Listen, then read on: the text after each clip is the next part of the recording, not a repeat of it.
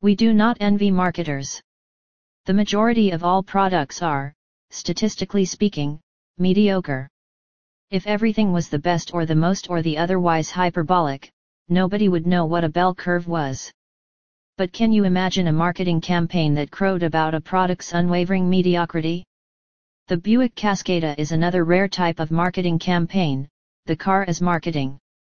Sure, there will be advertisements for it, but the car itself is an advertisement for Buick.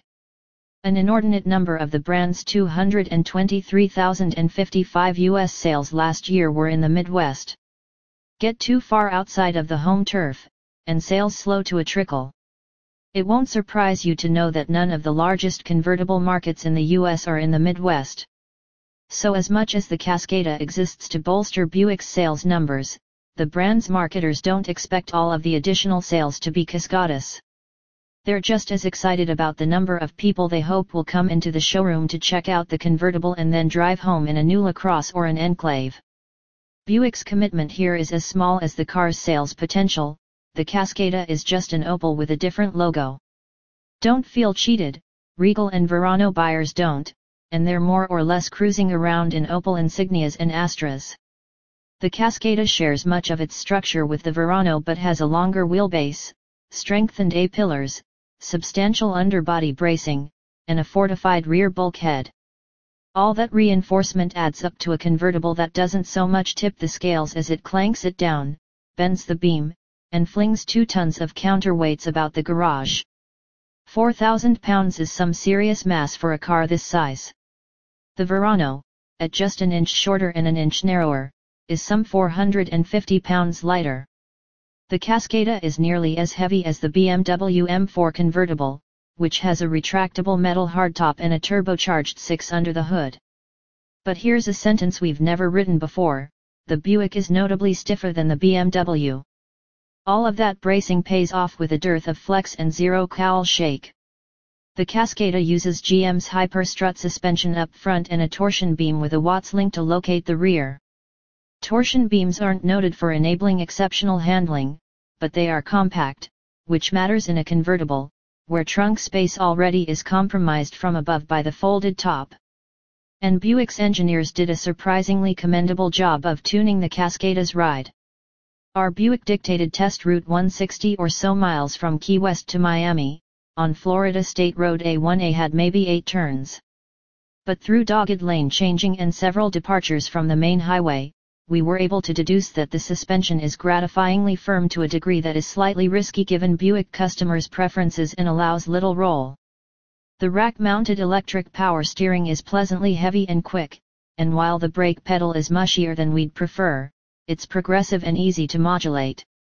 If the drive location was in fact a defensive mechanism, it was more likely chosen to protect the engine. Like most cars in Europe, Opel's Cascada offers myriad powertrains.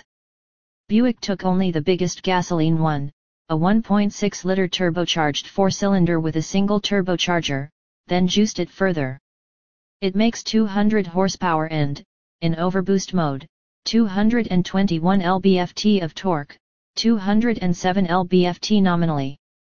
20 pounds per horsepower is a spec you won't find anywhere outside of the heavy-duty pickup realm, and the Cascada accelerates like the last diesel dual-yaw Ram we tested. Between the Cascada's approximately 8.4-second plod to 60 miles per hour and the Encore's 9.3, Buick might have the slowest per capita lineup of any brand in the United States.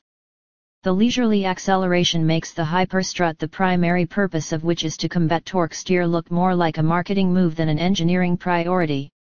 The 1.6 may be slow, but it's perfectly smooth, and its soundtrack is never strained. A 6-speed automatic is the only transmission choice. It is similarly relaxed and unobtrusive. Maybe heading to the Keys wasn't misdirection so much as affirmation. This convertible excels on island time. Load up, drop the top, hang an arm over the door, and relax. The cloth top lowers in 17 seconds and raises in 19, with no latches or releases to pull. And it'll do so up to 31 miles per hour, your approximate cruising speed on significant portions of A1A. The interior is roomy enough for 4 adults.